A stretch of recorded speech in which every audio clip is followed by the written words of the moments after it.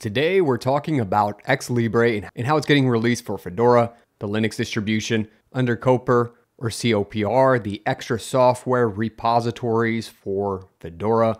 We're going to be talking about all of this and how you can try XLibre today, as we've seen more developments and movement of this X server fork. XLibre is a fork of the aging Xorg server by a former contributor Enrico, who was originally removed from the freedesktop.org after a conduct issue, which ended up creating this project here. It's called XLibre. XLibre saw its first major release, which was XLibre 25 on June 21st, 2025, and has received a few more releases since then. The idea here, at least our mission statement, the XLibre contributors strive to clean up and strengthen the existing code base while maintaining backward compatibility to make X11 a viable choice for the future. Another goal is to actively enhance the functionality of the X server and its drivers. We also take care of the improvements to the Xorg server that have been unreleased for several years or were made to X Wayland only. Our decision making is based on merit and our active community keen to bring X forward. Then they talk about their achievements. Since June 5th, 2025, there have been more than 30 contributors, they claim, and released numerous code cleanups. The X namespace extension for separating X clients and backported the June 2025 Xorg CVE fixes. Together, we've integrated tear-free by default and allowed enabling atomic mode setting. XNest was ported to XCB per ABI driver directories were introduced, and XQuartz has been added to our build jobs, which is really cool because they're actually making headway here, and you can actually switch to XLibre, but they've made it easier now on Fedora. Initially, it wasn't taken too well with a Fedora proposal, as it was only days old as a change proposal was made in Fedora 43 to replace Xorg's X11 server with XLibre, or at least give an alternative.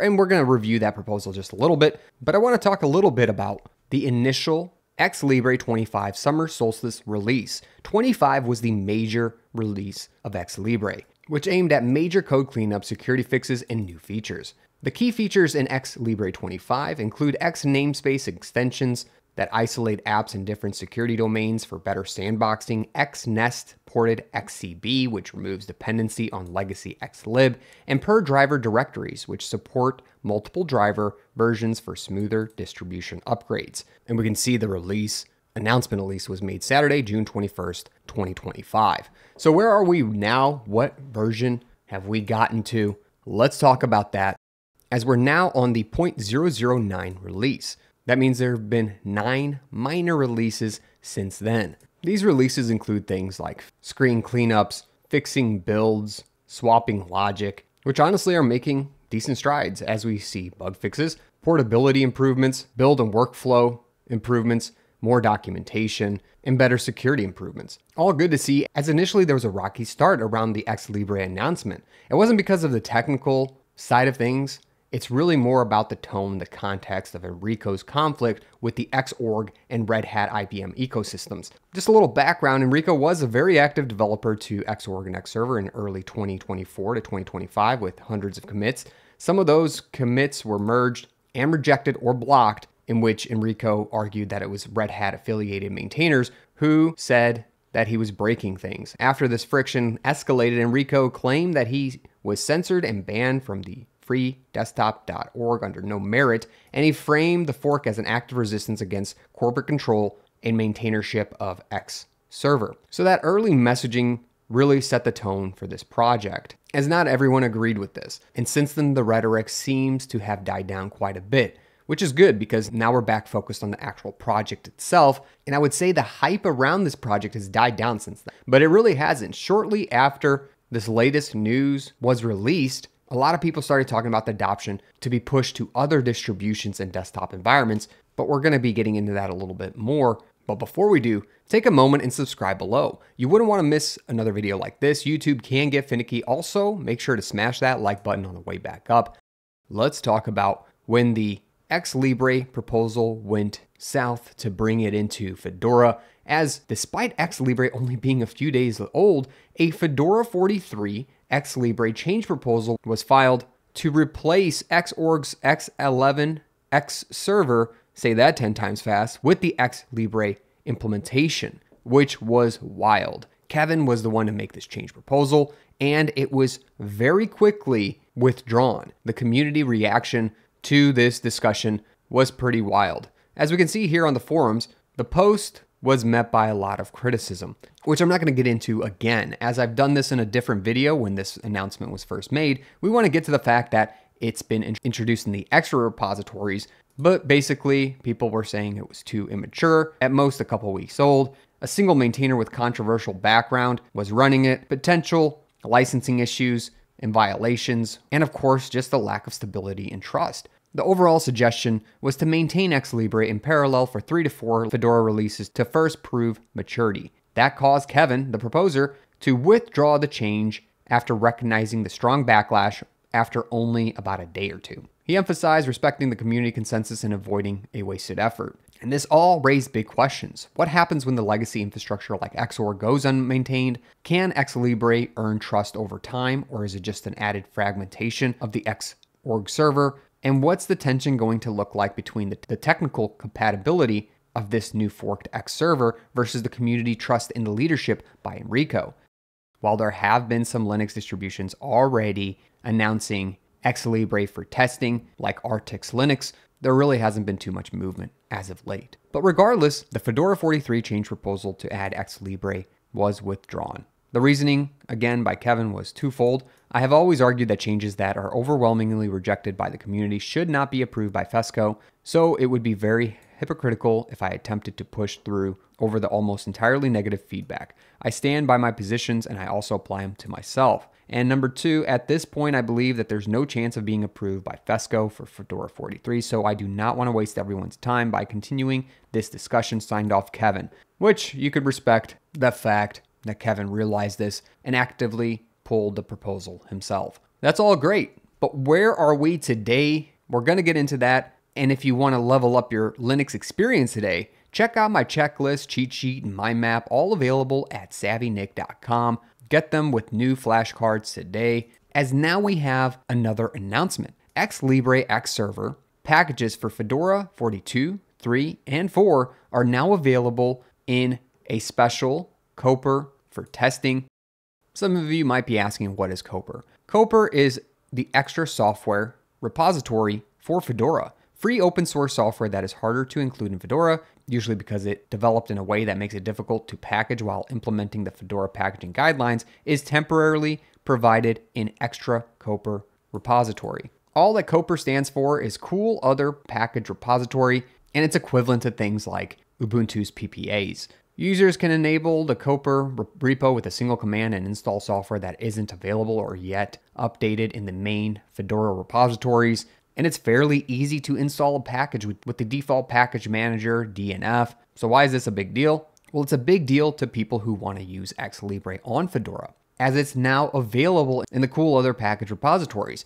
As our friend Kevin here has now released XLibre to Fedora users. This gives people a one-click testing solution if they're using Fedora. Normally, trying XLibre would mean cloning the GitHub repo, compiling the X server, rebuilding compatible drivers, and replacing Xorg manually. A very risky process. With COPR, Fedora users could simply enable the repo and select upgrade, which would instantly switch them over from Xorg to XLibre. It makes sense for users who are testing XLibre in real-world environments without having to do heavy setup. The announcement here was made by Kevin, saying, "Hi everyone, I have packaged the XLibre X server from the XLibre X server GitHub project and the compatible drivers. The corresponding driver from the GitHub XLibre for each X driver shipped in Fedora. For Fedora 42 branched, Fedora 43, and Rawhide 44, they are available here at this COPR. And here's how easy it would be to switch Xorg now to XLibre. 3 commands with an upgrade. At this time, this is completely untested. Tester feedback is very welcome. I might play around with it in a VM soon and produce some screenshots, but right now my main priority was to get it out there for all the interested users. It is not currently planned to get this into Fedora proper. If there is sufficient interest in my COPR, I might have another try at making this happen for some future Fedora release, but right now there is stiff opposition, as we've already covered some of the reasoning behind that. For the package to land in Fedora proper, it must go through a change proposal process, which Kevin has already tried. That was definitely a no-go. It also requires buy-in from the FESCO, Fedora Engineering Steering Committee, and there has to be a large consensus among Fedora maintainers and contributors to actually add it into Fedora. The early attempt to add XLibre to Fedora 43 shows that it was overwhelmingly rejected as it's immature, it lacks multiple maintainers and an organizational background, it has potential licensing issues, there's already trust problems with the lead maintainer Enrico, and it risks breakage and instability in Fedora's core desktop environment, all making a big rejection from Fedora to allow XLibre in the official repos, at least for now. There's going to be a long-standing uphill battle for XLibre to make it to any significant Linux distribution. COPR is one of the ways that's going to provide a safe side channel for testing and seeing if all those things that I just mentioned will improve over the coming years. We'll see how long this project can make it.